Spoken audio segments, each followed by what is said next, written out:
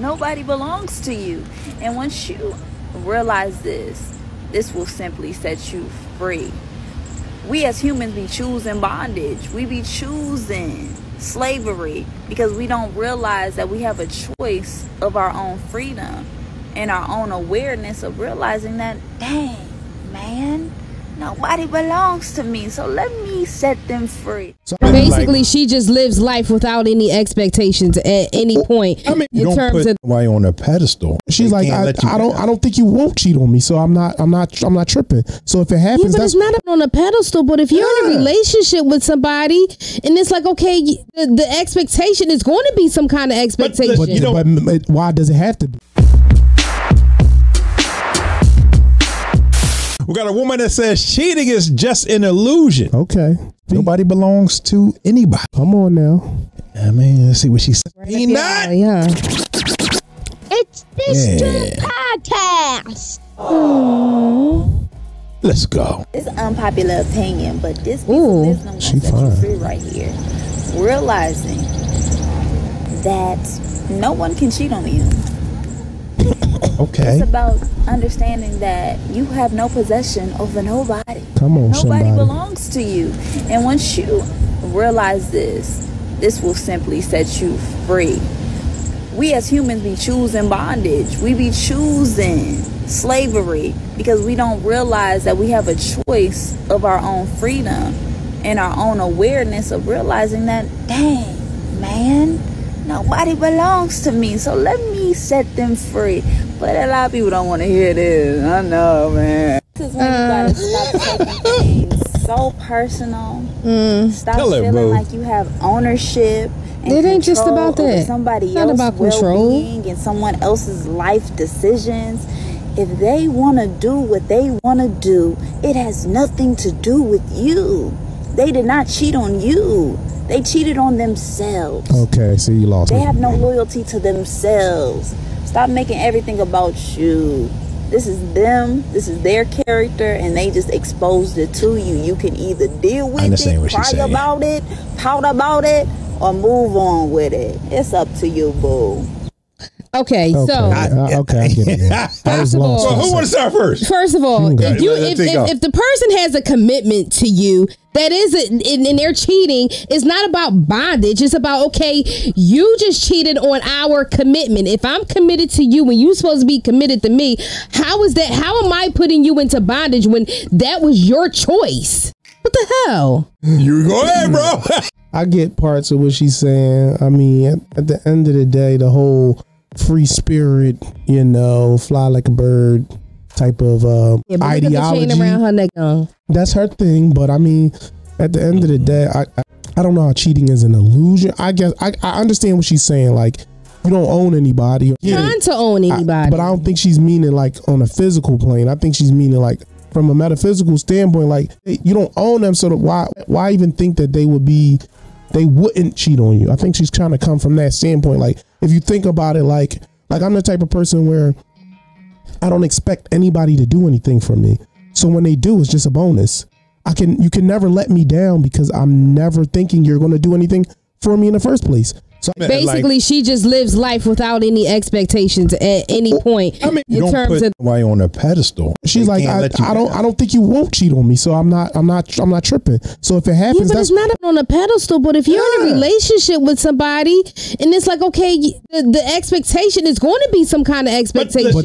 But why does it have to be? She's just saying that she doesn't expect it. So the fact that if you don't do it, then it's fine. But if you do it, I wasn't expecting. So are you really committed to that person? Because if that's the way you're thinking, okay, you know what, you might as well just do what you want to do. Why even be in a relationship? No, but she didn't say that. That wasn't her word. She said. Listen, I always say, and this is why I threw the marriage part in. If I'm not married to you, I'm single. I'm single. And you're single. So there is no bonding commitment. So you don't believe in committed relationships other than marriage? Okay. No, I do. Wait a minute, so you just contradicted yourself. No, but I mean, it's up to the person. Like, yo, this is the person I want to be with, so I'm going to commit myself. But if that person cheats, I ain't committed to you now. But guess what? our whole dynamic change. Yeah, true. Because now I'm looking at you it's just a knockoff thing. So why even be with the person still? Why not just leave them alone? Knockoff thing. But are you okay? You saying it's just a knockoff thing? However, but does the woman still think that you're still in a relationship? I could care less what she think. Shots. No, I mean that's the truth. Because if you cheat on me, and I'm still with you, man, I could care less what you think. Because my phone calls thereafter is guess what? It's the other way around. What if you cheat? Why would I cheat? I'm just asking. If I commit myself, I'm not cheating. Now, back in the day, I was young. I've cheated, but as a man get older, he put all that bullshit aside. This is the woman. Do they? Some guys. Nah, I ain't say all men playing them games because there are some men who think the older you get, the more mature. But that's not the truth. You gotta bring some sage out with. Damn, it's like this. You gotta burn them. Them demons away. Yeah, burn. I think, in my opinion, a man who has something to do, who has things to do, don't have time for that bullshit cheating. If he want to be with you, look, baby, listen, I need a woman by my side, but I got to go out here. I got to get this money. I got to make sure my legacy is intact. I got to make sure my inheritance is intact. I got to make sure my children are good. So what about those situations where, quote unquote, something just happens? I don't believe that shit. It happened. I believe that's some bullshit talk.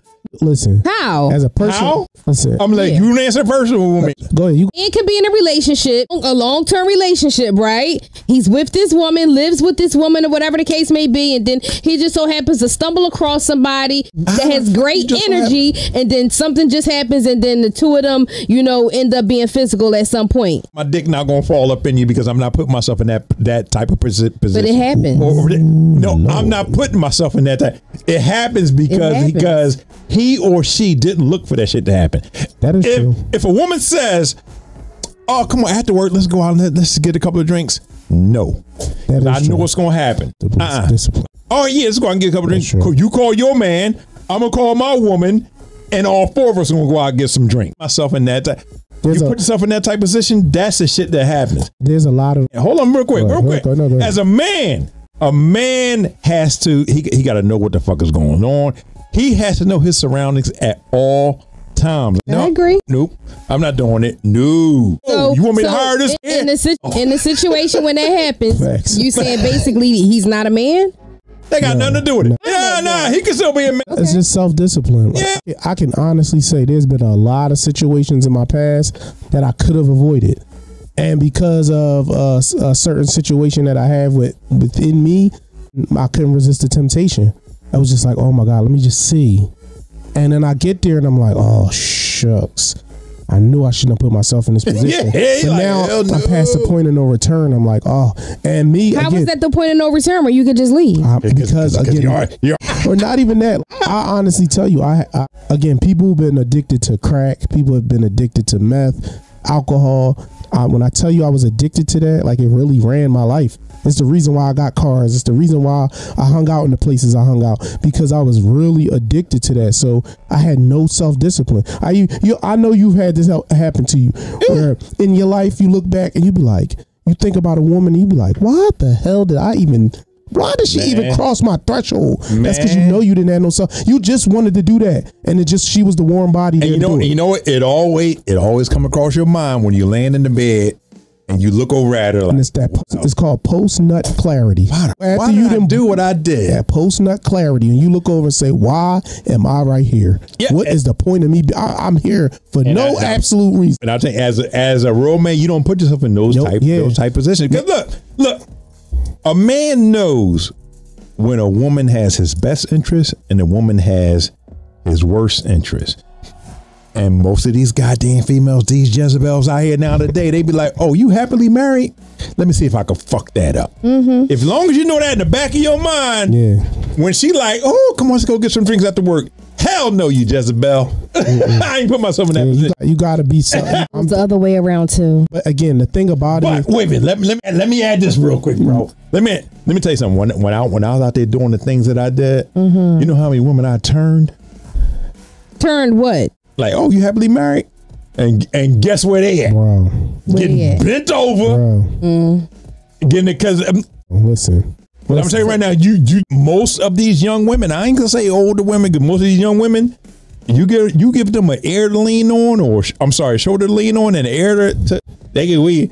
Self-discipline goes both ways. No, but as a man, you gotta discipline, and so do women. No, but listen, again, at the end of the day, it's different because men How is it different? It's a little bit different. Men don't have sex in the manner that women do. To men, it's just a physical activity that gives us some dopamine in the brain that makes us feel good. Most women don't smash just like for sport. We do.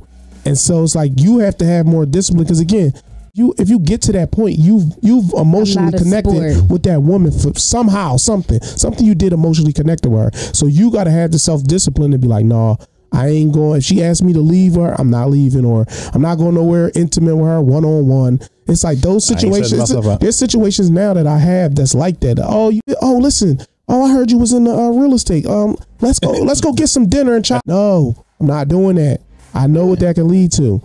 Listen, I can. When she's sitting there saying that, what's she thinking? Like, wait a minute. Talk to you over Zoom. We can go to Zoom. Yeah, let me get a little bit more information. Let me see what I can get out of him. So sometimes you gotta have that discipline. And again, I literally just got it like 2018. I struggled with it. The first time I was like, okay, I got a little better with my choices now. I wasn't hitting booger wolves 2007. And we had that. He ever dealt with is not watching this. Listen, because I would sit there like, wait a minute, I know his ass. I've hit a couple of toothless. Don't DM me because if it's you and you don't be upset. You hit a couple booger wolves before, so now you like your decision making get better, but it's still like, damn, like I want to do this, but I got Shorty back home. There's no reason that I need to do this. Now, again, if Shorty ain't giving you that whop, then you need to have that conversation with her and say, listen, your whop is not whopping. I need you to whop a little bit more.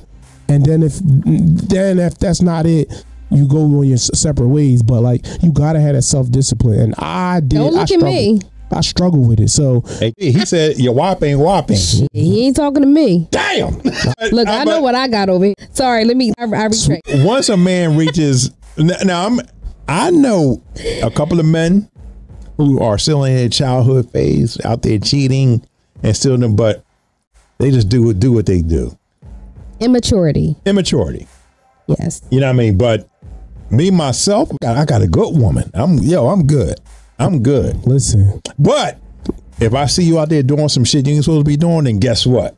Satan coming out. Listen. Satan ain't nothing to be played with. Shout out my man Ooh, because this is how it happened. You get the booger wolf at the last call. Last call for alcohol. You've been shooting blanks all day. And then you like, leave him alone. Keep telling he's telling the truth. That's how it be. You could have been shooting your shot all night, hitting bricks, and then you hear that last call. So you walk up to the bar and you see Medusa over there. You like, because that's when they turn that light on. Man, son, put it in my mouth. She might look like a gargoyle, but she is built like a damn. Like, listen, I'm gonna just take this one for the team. Look, been there before, goddamn. We always took one for the team. Oh man, this JAWN podcast, man. Make sure you drop a like, drop a comment. Tell us what you think.